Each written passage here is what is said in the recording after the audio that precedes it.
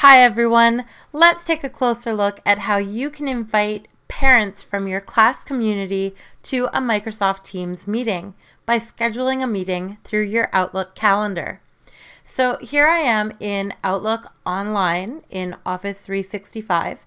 Don't forget, when you access Outlook, you may be prompted to sign in with your ECSD email and password. All right.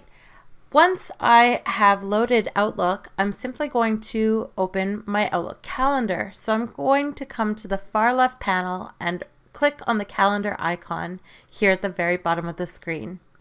Once my calendar loads, I'm simply going to click on New Event in the top left corner in order to start scheduling my Teams meeting with a parent from my class community.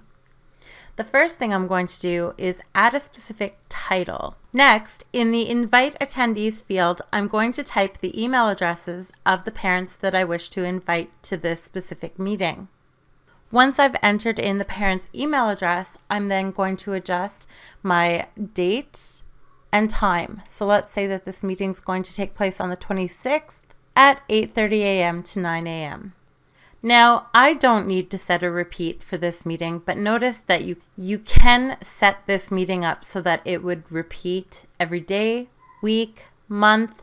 You can even set a custom repeat pattern. All right, now because this is going to be a Microsoft Teams meeting, I need to make sure that I toggle on this switch, the Teams meeting switch.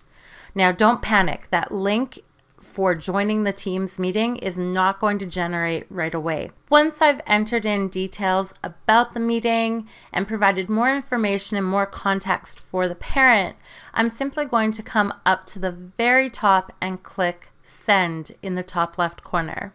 Now this is going to add the meeting here to my calendar, and as the teacher, I would join the meeting by simply double-clicking on that calendar event and clicking on Join Microsoft Teams Meeting. In the next video, I'm going to show you how the parent will access this Join Microsoft Teams Meeting link and join that Teams meeting.